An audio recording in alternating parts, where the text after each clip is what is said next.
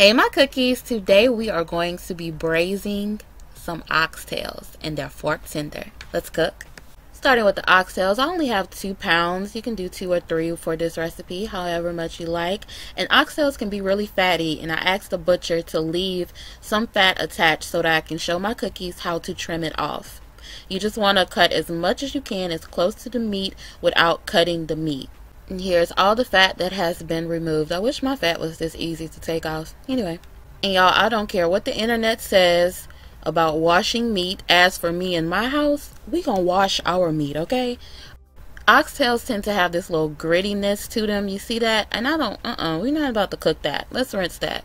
First, I'll rinse them off, then place them into a bowl and cover them with water. I'm gonna squeeze some lime juice into the water. Some people use salt or even lemons or vinegar. I prefer limes. It's up to you.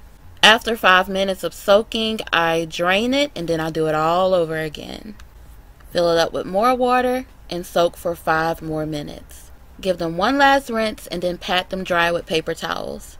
As for the seasoning, I'm just going to start with onion powder, garlic powder, and I have this jerk seasoning straight from Jamaica, baby. And I'm going to use this. It's super spicy. If you can't get your hands on jerk seasoning, don't worry. I'll have an alternative in the recipe link in that description box. So I got you covered. Just using a little bit. I don't want them to be too spicy. And then some Worcestershire sauce. Did I do it? I did not jack that up. You can marinate it for at least 2 hours. Overnight is better, but just wrap it in plastic wrap and refrigerate.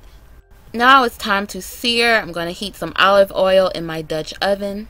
Once the oil is hot, we're going to add in our oxtails and we're going to brown them on all sides. It's going to take about a minute per side depending on the thickness of your tails. Mine aren't very thick. I wish I could have found those thick meaty ones, but these are just fine. And be sure not to crowd your pot. We don't want them to steam. So if you have to do this in batches, then do that.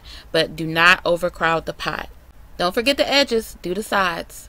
Once the oxtails have browned, remove them and add in your onions. Now sprinkle in some flour, swirl that around. I know the bottom of that pot looks burnt, but y'all know me better than that. It's not, that's the flavor. Stir that flour. Add the tomato paste and stir. And deglaze with some red wine. I'm using Merlot. Can't forget the minced garlic.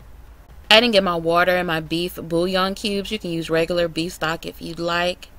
Once it starts to simmer, you can turn the heat off. Now add the oxtails back in, and if you notice the amount of liquid is not that much, it's really shallow because we want to braise the meat in the oven, not boil it. If you put too much liquid, it will just boil instead of braise. Now I'm adding in some fresh thyme and rosemary. Can't forget the bell peppers. I'm going to add some red, yellow, and green bell peppers on top. A Dutch oven works best for this recipe, but if you don't have one, you can do this in a crock pot, slow cooker. I'll have the conversion and times listed in that link in the description box. You just need a pot that's oven safe with a heavy lid. And we're going to bake this on 340 degrees for about 3 hours to 3.5 hours until it's fork tender. And cookies, this meat will slide off the bone. Look at that. And this gravy. My lord. The recipe link will be down there in the description box. Thank you so much for watching, cookies. I hope you found this helpful. Give me a thumbs up. But wait, you gotta see how tender this meat is. So, y'all, look at that. I can't even. I gotta eat. Until next time, be blessed.